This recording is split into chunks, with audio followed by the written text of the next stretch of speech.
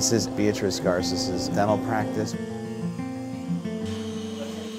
where we offer free dental screenings, cholesterol, diabetes, glucose training, HIV testing, all these kind of just free services for the immigrant community of Philadelphia.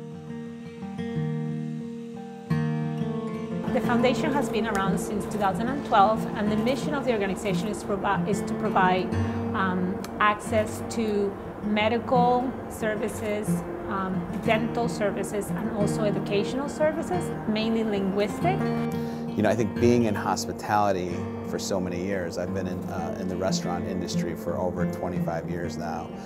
Seeing the plights and the struggles of this immigrant community that's in hospitality was something that, really rang a bell for me. For someone to succeed in our industry, you have to be able to speak the language. You got to be able to talk and communicate and learn business terms. And so I felt like it was important to give this community of this workforce those tools to be able to ascend. Try to imagine this city or this country without immigrants. I think people would be astonished at what our life would be like. I think supporting immigrants really reflects American values and what's best about our country. I'm so proud of the work, the mission, the folks that do the foundation work day in and day out. They've really put us on the map.